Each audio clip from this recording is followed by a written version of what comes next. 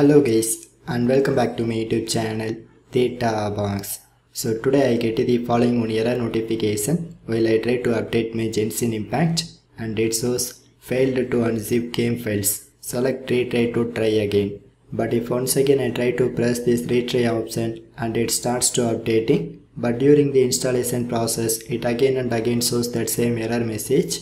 So how to fix this issue? So first of all, force close this genshin impact from your task manager.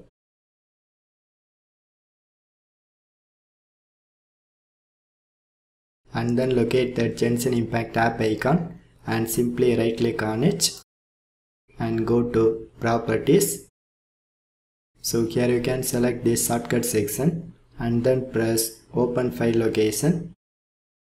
So you can go to the top and click to access genshin impact game folder, and this is that new genshin impact 2.0 updated file and it almost downloads 17.4 gigabytes. So simply click to delete it. But friends, remind one thing, if you delete this file, your new genshin impact 2.0 is once again starts to updating. So if you have a limited data, don't try this method, but here I have unlimited data network, so I try this method. But this is one and only way to troubleshoot this issue, so just delete it.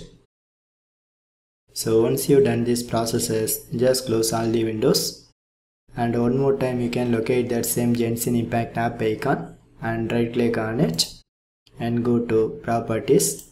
But now this time you can select compatibility tab. So here you can tick to enable this option, run this program as an administrator mode, and finally click to save these changes and one time restart your Windows PC. So after the restarting is completed, now one more time I try to access this genshin impact and it asks for the update process, so just click to proceed it. And the resource files are now starts to downloading, so be patient. And the launcher update process is completed, so now I try to open it.